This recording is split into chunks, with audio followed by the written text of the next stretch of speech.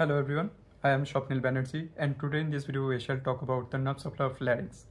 So first and the most important thing you guys will have to remember that the entire nerve supply of larynx comes from the 10th cranial nerve itself, that is the vagus nerve. So here we shall talk about two branches of vagus nerve. The first one is superior laryngeal nerve and the second one is the recurrent laryngeal nerve.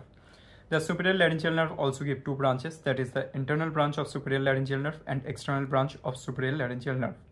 So now after knowing all this, first we shall talk about the motor supply of larynx. So the motor supply is very easy to remember because the entire motor supply of larynx is given by the recurrent laryngeal nerve, but there is an exception. That is the cricothyroid muscle.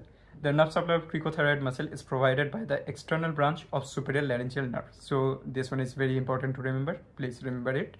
And now we shall talk about the sensory supply of larynx. So above the vocal cord, the sensory supply of larynx is provided by the internal branch of superior laryngeal nerve. And below the vocal cord, the sensory supply of larynx is provided by the recurrent laryngeal nerve.